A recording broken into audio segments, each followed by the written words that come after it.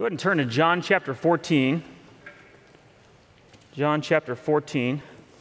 We are continuing our series on Baptist beliefs, what unites us, going through the Baptist Faith and Message 2000, which is our doctrinal statement as First Baptist Church, Jacksonville, which is the doctrinal statement of all the Southern Baptist Convention and has been for many years. And tonight brings us to Article 10, which is on last things, or end times, or if you're using a more technical definition, we refer to this in study of theology as eschatology.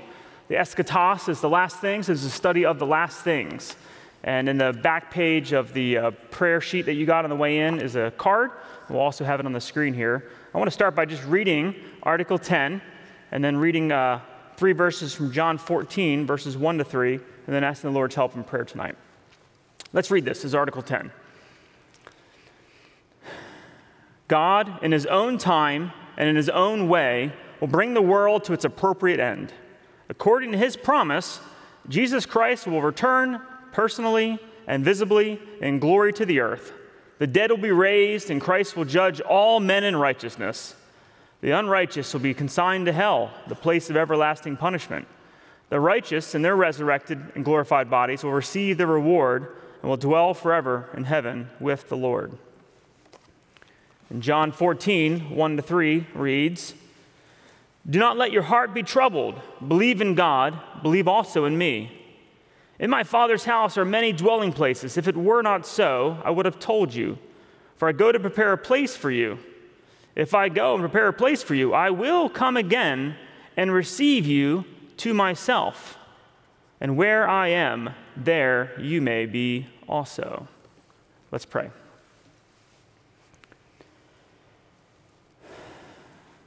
Oh, Father, tonight as we look at your word and we see what it teaches about the return of Christ, I pray, God, that you would help us to see with the eyes of faith what we'll one day see with the eyes that you've given us. I pray, Father, that we would see the glory of Christ in his work now and his work to come. It's in Christ's name we pray. Amen. Amen. Well, just recently, we took our kids to Disney World for the very first time. Even though we've lived in Disney World lived in Jacksonville here in Florida for almost 3 years, some of our kids' friends, they thought that their parents didn't love them because we didn't take them yet. And they tortured them with lots of tales about how wonderful Disney World is. So they asked us, can we please go? And we finally were able to make that trip, and so we did. And we made that trip, and even though they had heard a lot about Disney World, they had never been there themselves. And so they heard about it from friends, they'd seen some stuff on TV, but they had a lot of questions because they'd never experienced it. You know, questions like, well, what are the rides like? Well, how many rides are there? Well, how long do you have to actually wait in line? Will I get to see any Disney characters? What's the food like? What's the most popular attraction? Are we there yet? Heard that one more than once. So my kids asked all these questions ahead of time, and I did my best, to the best of my knowledge, to try to answer it.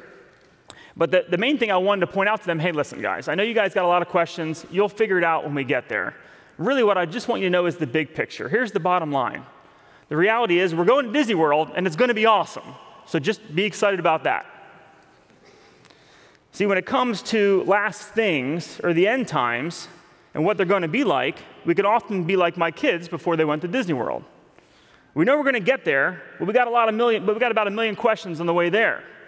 You know, questions like, well, what is heaven going to be like? What's the rapture, and when will that be? Well, what's the millennium, and when will that happen? What will it be like then? When will we end up there? What's going to happen to Israel? What are the signs of Christ's return? Has it already happened? Who is the Antichrist? What's the mark of the beast? Are all these things coming now? And just like my kids' questions before Disney, all these are valid questions, and we can seek to try to answer them to the best of our knowledge faithfully from the Bible. But most of these questions and their answers are not what unites us as Baptists. What unites us as Baptists is the big picture. The big picture doesn't change. The big picture doesn't have different answers. The big picture of the end times, of last things, is that Jesus is coming again, and it's going to be awesome. That's the bottom line. And this is what our doctrinal statement rightly emphasizes. So in keeping with what the Bible emphasizes, in keeping with what our doctrinal statement emphasizes, what we're going to focus on tonight is the big picture. That Jesus is coming again, and it's going to be awesome. But before moving on to discuss exactly what the confession says, I want to first just take a minute and talk about what it doesn't say, what it does not say. I just want to point this out again before moving on. This statement of faith is put together by lots of Baptist leaders, lots of Baptist pastors and Baptist theologians. One of the Baptist leaders that helped put this current revision together in 2000 was actually our senior pastor at the time in 2000 that worked on this along with others. And what I want to point out is that even though all these different people have come together, they wisely chose what to put in here and what to not put in here, because lots of these Baptist leaders and Baptist theologians and Baptist pastors had different views on a lot of these questions. And so this statement of faith does not intentionally take a position on a lot of things that Christians debate. So in this statement, in the card, in our confession of faith, it doesn't say anything about the rapture, doesn't say anything about the tribulation, doesn't say anything about the millennium, doesn't say anything about how you should interpret Revelation, doesn't say anything about the Antichrist, doesn't say anything about Israel, doesn't say anything about any of those things. And the reason is because there's different views among Baptists. And for some people that have only been a member of one church for a long time or only been exposed to one set of teaching about end times, you might not realize that even among Baptist leaders, there's a variety of views, both today and throughout Baptist history, and among Christians, wider Christians as well. And when it's interesting, when you look at church history, you get a bigger perspective to see which views have been popular at different times in church history for different reasons. Let me just give an example. Let's take the millennium, for example. For much of church history, especially in the beginning, for many years, what is called the amillennial interpretation has been the most popular. That is that there's no literal future millennial kingdom, but the millennium is during the church age because it refers to the period between Christ's first coming and his second coming. I think one of the reasons at least, that this was one of the most popular views is because it was taught by Augustine, who was by far the most influential theologian in the first millennia, the first 1,000 years of church history. Going a little later in church history, the post-millennial interpretation has been really popular. And that was for lots of different reasons, especially during the age of exploration and the age of colonization of the new worlds. Most of the early pilgrims that came to America were post-millennial, meaning that they believed that Christ would return post or after the millennial kingdom. So the millennium didn't start with Christ's return, it preceded it, because the return of Christ was after that. So they believed that their efforts to spread the gospel actually were going to usher in the millennium. That's what they believed. And as Baptists, we're proud to say that, the modern missions movement was started by Baptists. William Carey in England brought the gospel to India and started a whole movement. Adoniram Judson from America brought the gospel to Burma and started a whole missions movement in America. We trace our lineage back to them in terms of missions. Both of them were committed Baptists, and both of them were committed post-millennialists. And they believed that their missions work was an attempt to help bring in the millennium kingdom, that Christ would return after that. That's what they believed. Just like the pilgrims did in America. They were bringing the gospel to America. And then in the last 150 years or so, the premillennial view has been really popular, that Christ will return before or pre the millennium. And along with that, around the mid-19th century, for the first time in church history, they developed the view of the pre-tribulational rapture came about around the same time. And that's been really popular, especially through the influence of the Scofield Reference Bible in the early 1900s. And then in more recent years with the Left Behind novel series, it's really helped that view to be really popular, especially in America and the Western church. Now, none of this tells us what the Bible teaches, and none of this tells us what we should believe. We don't believe anything because it's popular in church history. We believe it because we believe it's what the Bible teaches. But I just share all that to provide some perspectives. What church history can do is help us get a bigger perspective over the influences that have happened and how different Baptists and different Christians have thought about these issues over the years and for different reasons. And it helps us to be more humble on why we believe what we believe from the Bible. And as Pastor Heath made us all promise in his sermon series on Revelation, we promise not to fight over these issues, not to divide over them. Because while we might want to debate our view of the end times, what we can't do is divide over them. We can't divide over them. These particular views are not what unites us as Baptists. And the reason I spent all this time going into this before we jump into the confession is because I'm trying to make a point. I've seen this firsthand. I've seen this firsthand. Christians not just debating these issues, but dividing over them. Churches dividing over them, individuals dividing over them, and it's just so sad. And it's damaging to Christian unity, and it's damaging to the church because they're fighting about things they shouldn't fight over. And they call names, oh, you don't read the Bible literally, or you don't believe in inerrancy, or you don't believe it the way I do, so you must be a liberal. And we can throw names around, but it's just a way of dividing and not uniting around what the Bible teaches. And what unites us in our doctrinal statement and what unites us as Baptists is the gospel. What unites us is the Trinity. What unites us is inerrancy and inspiration of Scripture. And as Baptists, what unites us is our view of the church and our view of baptism. These are the things that unite us as Christians and particularly as Baptists. And when it comes to the last things or the end times, what unites us is the big picture, the bottom line, which is that Jesus is coming again, and it's going to be awesome. It's going to be awesome. So that's what the Baptist Hidden Message 2000 does not say, but what does it say? What is it that should unite us as Baptists when it comes to the issue of last things, end times?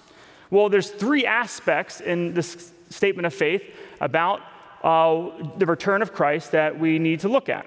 And I want to pose it as three questions. So first, number one, when will Jesus return? When will Jesus return? We'll look at the first line of the statement of faith.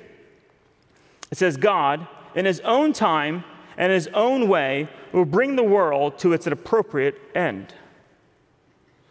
So the first thing to note is, when it comes to the timing, is that we need to know that God is in charge of all history, including the end. Think of a passage like Isaiah 46, 9 and 10. It says of God, it says, remember the former things long past, for I am God, and there is no other. I am God, and there is no one like me, declaring the end from the beginning, and from ancient times things which have not been done, saying, my purpose will be established, and I will accomplish all my good pleasure. God is in charge of all history. God is in charge of everything that will happen from the beginning to the end. And in his own time, God, in his own time and his own way, will bring it all to its appropriate end. And he has set a day. Look at Acts 17. Look at Acts 17 with me.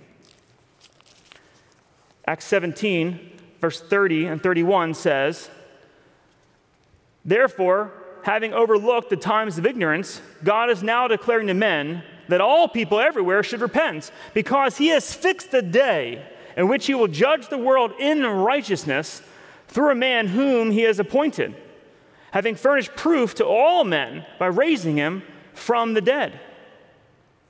So God has picked a day. God has picked a time when he will bring all things to an end. And when that day comes, he will have appointed Jesus as judge of all things, because it's when Jesus returns. That's when all things will come to an end, when he returns. Acts 17, 30 and 31. But God has not told us when that day is. We don't know when that day is. Look at Matthew 24. Matthew 24, 42 to 44 gives us a warning. It says, therefore, be on the alert, for you do not know which day your Lord is coming. But be sure of this, that if the head of the house had known at what time of the night the thief was coming, he would have been on the alert and would not have allowed his house to be broken into. For this reason, you also must be ready, for the Son of Man is coming at an hour when you do not think he will come. So this passage tells us that we don't know when that is. If we would have known, we would have prepared for it differently. Just like if a thief would have said, hey, he called you up, hey, you know what, I'm going to come break in your house around 1 in the morning. Does that work for you? Great. Well, just get ready. I'm going to be on my way. No. Jesus comes like a thief in the night. We don't know when that'll happen. We have to be ready now at all times. but he's fixed today. But when he comes, it'll be unexpected. We won't know what it is. This teaching that we don't know when this is smacks in the face of so many groups that want a date set. They want to set dates. They want to give an exact date for when that's going to happen. And it just leads Christians down the wrong path. Think about all the hubble-lub about 2012, the end of the Mayan calendar and alien invasion and supernova. Who all knows what was going to happen in 2012? But guess what? That came and went 9 years ago. The world's not over yet. God didn't bring it to an end yet. Or how about all the Y2K fervor? I mean, it was unbelievable. People thought the world was going to end and the banks were going to implode or something, and Jesus was going to come back, I guess. That's the only way to solve it all. Well, that was 21 years ago. We're still going. Or think of even people that have maybe a little closer to home for some evangelicals. There's been lots of false prophets that have proven themselves to be false prophets. People like Harold Camping. He was very popular on family radio. 12 different times he set dates, starting in 1994. The most recent, the most biggest date he really emphasized was May 21st in 2011. And then what did he do after May 21st came? Well, 2 days later, I miscalculated. It's actually October 21st, 2011. And that day came and went. Meanwhile, lots of people sold everything. They were all ready for his coming, and they waited, and Jesus didn't come back. He tried to set a date. Lots of cults have done this over the years. The Jehovah's Witnesses, most recently in 1975, they predicted that would be when Jesus returns and everything would be over. That wasn't the last time or the first time either. They also did it in 1941, the first time going back to 1914. Each time, everyone was all excited and ready. That's when Jesus was going to come back, and it didn't happen. Or even like the Jim Jones, the People's Temple. He said in 1967 there's going to be a nuclear holocaust. Lots and lots of times throughout church history, people have said dates, this is when the end is going to be. And in every case, so far, they've been wrong.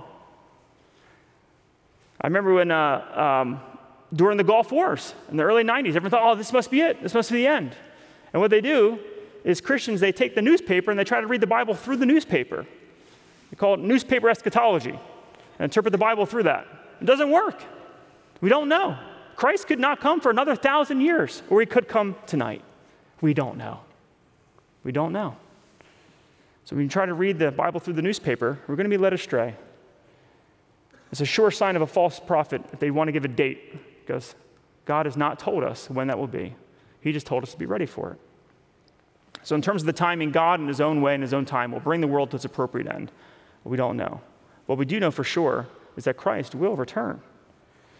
So the question to us is, what will it be like when he returns? How will Jesus' return look like? What's the manner of his return? Look at the next line in the statement. It says, according to his promise, Jesus will return personally, visibly in glory to the earth. According to his promise, he promises that he will come. And when he comes, he says that he will come personally. Jesus himself will personally come. Think of a passage like Pastor Scott read in 1 Thessalonians 4:16. It says, for the Lord himself. He doesn't send someone else. He doesn't just send an angel. He doesn't just send someone else to do his bidding. The Lord himself will descend from heaven with a shout, with the voice of the archangel, with the trumpet of God, and the dead in Christ will rise first. He will come personally to come and rescue his people. Jesus himself will come. In the same way he left, he will return. And it says he will come visibly. Visibly. Matthew 24:27 says, for just as the lightning comes from the east and flashes as far as the west, so will the coming of the Son of Man be. Just, I think, yesterday or 2 days ago, I was driving in to work in the morning, and there was this big lightning storm. Lightning crashed down right next to the highway twice. On the way to work, I was like, wow. I mean, you couldn't miss it. If you're anywhere nearby, you were going to see the lightning. Nothing was going to obstruct your view. Nothing was blocking the sound. Didn't matter if you had the music blasting. You would have seen it and you would have heard it. In the same way, when Jesus returns, you're not going to miss it. There's no secret coming that you didn't see. When he returns, all will see it like a flash of lightning. And everyone will know that Jesus has returned. There'll be no mistaking the fact that Jesus has come back. And all will see it. So he'll come back personally, come back visibly, and he'll come back in glory. Think of passages like Luke 21:27. Then they will see the Son of Man coming in a cloud with power and great glory. This is the biggest difference between his first coming and his second coming. In his first coming, many people didn't see him. Because when he came in humility, not in exaltation. He came as a babe in a manger. He came in an unrecognizable way to many. Those with the eyes of faith saw him, but everyone else didn't see him. He lived a lowly life. Poor, unremarkable, invisible to many. But when he comes back the second time, he's going to come back in glory. He's going to come back with power. He's going to come back for all to see. Unmistakable. And when he returns, he's not coming as the gentle lamb. He's coming back as the reigning king, the conquering king, who's going to suppress all who've raised their fist to him. He's going to establish his rule on earth forever and ever. When he comes as a conquering king, there's results to that return. That's the last question. What will happen when Jesus returns? What will happen when he returns? This is the last part of our statement. It says, and the dead will be raised, and Christ will judge all men in righteousness. When Christ returns, the dead will be raised. When Christ returns, everyone is raised. Everyone is raised. John 5:27-29 teaches us. It says, and he gave him authority to execute judgment because he is the Son of Man. Do not marvel at this, for an hour is coming in which all who are in the tombs will hear his voice, and everyone will come forth. Those who did the good deeds to a resurrection of life, those who committed the evil deeds to a resurrection of judgment. All who have died will be raised, and then everyone will be judged. Turn with me to Revelation chapter 20. Revelation 20, verses 11-13. It says, then I saw a great white throne, and him who sat on it, from whose presence earth and heaven fled away, and no place was found for them. And I saw the dead, verse 12, the great and the small, standing before the throne. And books were opened, and another book was opened, which is the book of life. And the dead were judged from the things which were written in the books according to their deeds. And the sea gave up the dead which were in it. And death and Hades gave up the dead which were in them. And they were judged, every one of them, according to their deeds. No one can hide from God's judgment. There will be no exceptions for those who will stand before Christ in judgment. There's no passes, no amount of money you can buy your way out, no amount of success you can claim to escape it. No slipping through the cracks, no evading the judgment, no getting off easy. Everyone will be judged. Everyone will be judged by Christ. Everyone, with all of their thoughts and all of their deeds, will stand before the judgment seat of Christ. Everyone will be judged. And there'll be no special treatment. And there'll be two verdicts rendered. And that's the last part of our statement. It says, the unrighteous will be consigned to hell, the place of everlasting punishment. The righteous in their resurrected and glorified bodies will receive the reward, will dwell forever in heaven with the Lord. The unrighteous will be consigned to hell, the place of everlasting punishment. Look at the next two verses in Revelation 20, verses 14 and 15. Then death and Hades were thrown into the lake of fire. This is the second death, the lake of fire. And if anyone's name was not found written in the book of life, he was thrown into the lake of fire. Hell has many descriptions in the Bible. It's often been said that Jesus had more words to say about hell than he did about heaven, and that is true. And the descriptions of hell are horrific and graphic. Matthew 25:41 describes it as an eternal fire. It never goes out. It'll last forever. Mark 9:43, it's unquenchable. No amount of water, no amount of time will make any difference. It's an unquenchable fire. Revelation 14:11 says the smoke of their torment goes up forever and ever, and they have no rest, day or night. It's an eternal, conscious torment in a real place called hell. 2 Thessalonians 1:9 says, the penalty is eternal destruction, and it's away from the presence of the Lord. The greatest horror of hell is away from the presence of the Lord forever and ever and ever. There is no escape from the horrors of hell once you experience it. I remember sharing the gospel with a group of friends one time, trying to warn them about the judgment to come, warn them of what hell was. And they said, well, hey, listen, you keep telling us that we're going to be in hell, and all of us are going to be there together if we don't trust in Jesus. Well, hey, that's not sound like such a bad place if we're all in there together. It sounds like we'll have a big party in hell. I'm like, no. You're sadly mistaken if you think that's what hell is. Hell is not a place we want to be, but hell is a real place. It's a place we don't want to think about. It's a place that stretches our thoughts, stretches our credulity, stretches even our understanding of the holiness and justice of God. But it's a real place, a place that people will be in, a place that people will be facing eternal punishment. And there's only one way to avoid hell. There's only one way to avoid hell. That's through the gospel of the Lord Jesus Christ.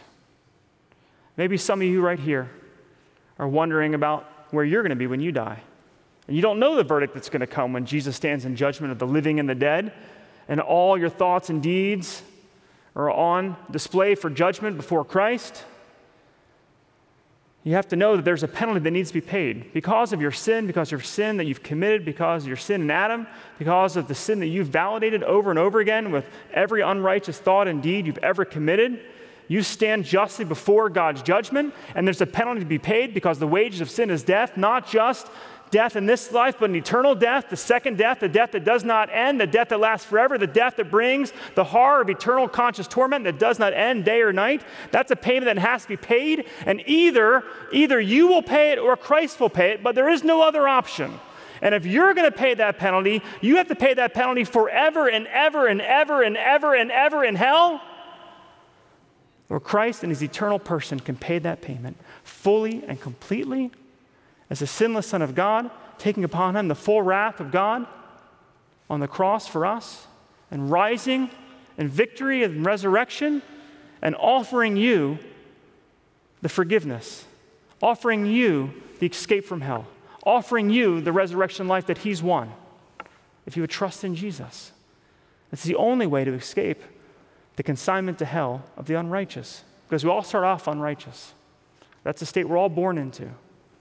And we all justly deserve hell until Christ has won it for us, and we trust in him with repentance and faith. Well, there is another verdict, the last verdict, the happy verdict. It says, the righteous in their resurrected and glorified bodies will receive the reward and will dwell forever in heaven with the Lord. None of us start off righteous, but through the righteousness of Christ, we can be declared righteous, and we can receive the reward of resurrection, of presence with God forever. And that's the reality described in the very next verses in Revelation 21. Look at these verses, Revelation 21. Then I saw a new heaven and a new earth, for the first heaven and the first earth passed away, and there is no longer any sea. And I saw the holy city, New Jerusalem, coming down out of heaven from God, made ready as a bride adorned for her husband. And heard a loud voice from the throne saying, behold, the tabernacle of God is among men, and he will dwell among them, and they shall be his people, and God himself will be among them. And verse 4, and he will wipe away every tear from their eyes, and there will no longer be any death, and there will no longer be any mourning or crying or pain. The first things have passed away. And he who sits on the throne said, behold, I am making all things new. And he said, write, for these words are faithful and true. Then he said to me, it is done. I am the Alpha and the Omega, the beginning and the end. I will give to the one who thirsts from the wellspring of water of eternal life without cost. He who overcomes will inherit these things, and I will be his God, and he will be my son. It's a day of horror and a day of judgment for those who are unrighteous. But for those in Christ, it's a day of unspeakable joy, a day filled with glory, a day of God's presence, a day of reward, a day of unending perfect fellowship that we call the new heavens and the new earth, when there'll be no more pain, No more pain, no more knee pain, no more back pain, no more headaches, no more eyes deteriorating and needing glasses, no more unwanted weight gain, no more paying of taxes, no more injustices in society, no more racism, no more inequities, no more poverty, no more mourning, no more saying goodbye to loved ones, no more of any of that, no more regret. All of it will be wiped away and finished. And that happens when Christ returns. And he welcomes us into the reward he's given us with resurrected, glorified bodies to join him for all eternity in the new heavens and the new earth. That only comes when Jesus returns. It's not just a death. Death is the end of this life existence for many of us, but it's not the end of our existence, and it's not the final existence. Sometimes I hear Christians say, well, oh my goodness, I'm experiencing so much suffering, pain, I just can't wait till I die. Well, I understand why you're saying that, and it is the end of a physical pain, and the Bible does teach to be absent in the body, to be present in the Lord. But none of this is a full reality until Christ returns. We're waiting for the resurrection of our bodies when we get the body like Christ won. His is the first fruits of the body we will get. And that doesn't happen until he returns. And then he glorifies us. Then he gives us the resurrected body. Then will come the saying that death is no more. Then will the sting of death will be drained. And the last enemy will be defeated. And no more will we have to worry about that. When Christ returns, redemption will be complete. And that's the bottom line. And that's the big picture. That Jesus is coming again. And it's going to be awesome. And Jesus comes back. There's a lot we could say about the return of Christ and what we should do with it, but I just want to leave you with two final thoughts for what to do with this return of Christ. Two applications for us. First of all, I hope you already feel this. When we think about the return of Christ, it should fill us with hope. It should fill us with hope. There's more than this life.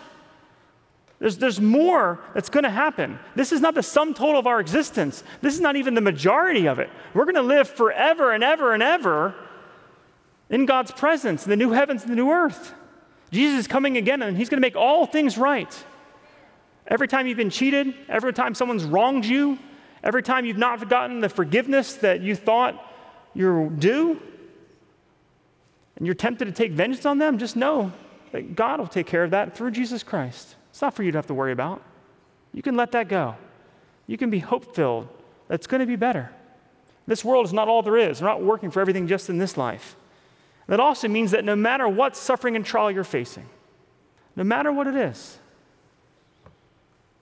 it'll all be done away with when Christ returns. Even the greatest suffering in this life is but a little while compared to the eternity we have with Christ. And if we can endure the worst thing that could possibly happen to us, which is death itself, which he promises to rise us again if we die, that we can endure anything. And we don't need to be afraid. And we can have hope in this life that Christ will return and make all things right. Lastly, not only does it fill us with hope, but it also fuels us to action. We should be ever thinking about the return of Christ. All those warnings about not knowing the day or the hour aren't just to get us to stop worrying about the date setters, because they did get one thing right. They were preparing. They had the wrong date, because we don't know the date, but they were getting ready for it. And we don't know when Christ can come back. And so we need to be ready. We don't know when eternity is going to be set for our neighbor, for our loved one, for our coworker. Because when Christ returns, their fate is sealed. Now is the time to offer them salvation. Now is the time to call them to faith and repentance, to warn them of the horrors of hell. Because when Christ returns, it's too late. So now is when we should go and tell them what Christ has done for them. They would but trust in him, and they can be saved. And also, maybe there's some sins you're wrestling with right now that you don't want to be judged for. Repent of them now. Don't be wasting your life doing things that you're going to regret. Live your life for Christ, because we're all going to give an account. Knowing Christ is coming back should fuel us to action. And the bottom line is this. There's the big picture. The simple reality is that Christ is coming again. And it's going to be awesome. We're going to be excited to meet him and see him no longer with the eyes of faith, but eyeball to eyeball, the Bible says. We'll welcome him and live with him for all eternity if we've trusted in Christ. Christ is coming again, and it's going to be awesome. Let's pray.